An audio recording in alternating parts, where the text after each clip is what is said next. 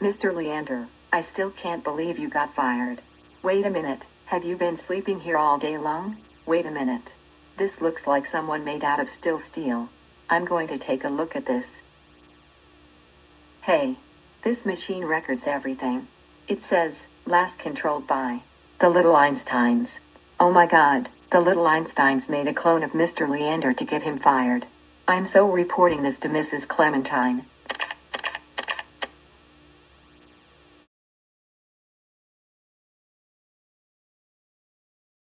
Why, good morning, Mrs. Robin.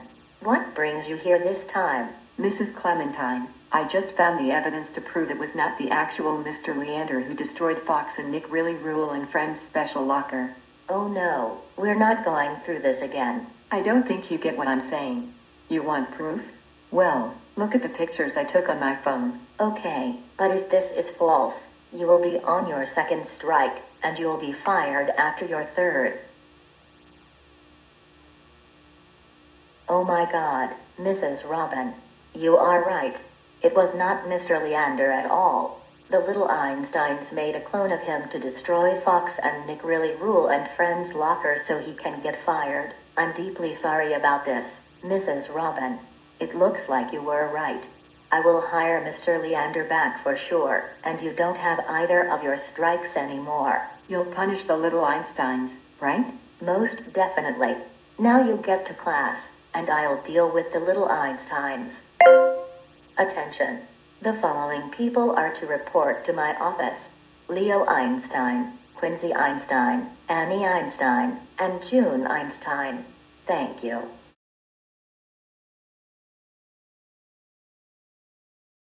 Hi, Mrs. Clementine.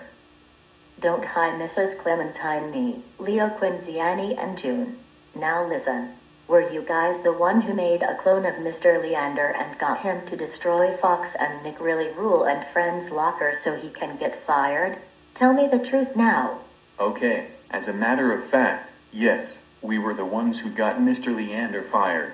We were tired of him teaching us boring stuff that is hard to understand, so we got our revenge by getting him fired. We're sorry, Mrs. Clementine. Leo, Quincy, Annie, June. How dare you do this?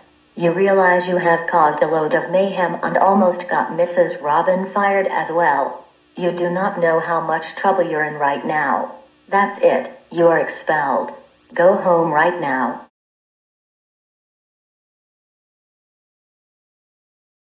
They did what? Oh, my God. Don't worry, Mrs. Clementine. The Little Einsteins will be punished super ultra mega time. Thanks for telling me. I will deal with the Little Einsteins from here. Goodbye. Well. The truth has been revealed. You guys were happy because you got Mr. Leander fired, weren't you? As a matter of fact, yes.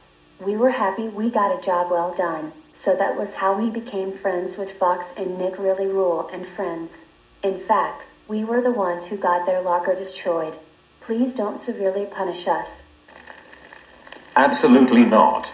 We can't believe you got Mr. Leander fired. You do not know how much trouble you're in right now. That's it. I'm reverting the rules, and I am taking away everything in your room.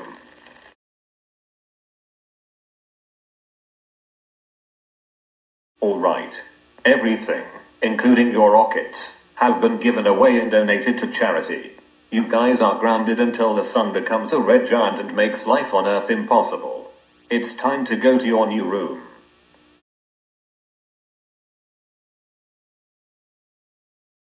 That's right. Your room has absolutely nothing. Not even a bathroom door.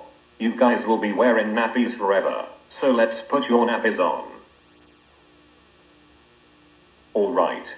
Your nappies are on. You will be using the bathroom in your nappies instead of the toilet. Oh, hi Fox and Nick ReallyRule and Friends. Oh, you want the Little Einsteins? Oh, okay. Leo, Quincy, Annie, and June. It's for you. Leo, Annie, June, and Quincy. I should have known it was you guys the whole time who vandalized our locker. You guys are so not our friends anymore. Look what telling a major lie leads to. And Daniel, if you hear us, you, your wife, and your mother-in-law will be paying for our new special locker. I can't believe you guys right now. I now have to pay for Fox and Nick ReallyRule and Friends' new special locker. As for your punishment, you will not be allowed to leave this room under any circumstances. Have fun being grounded.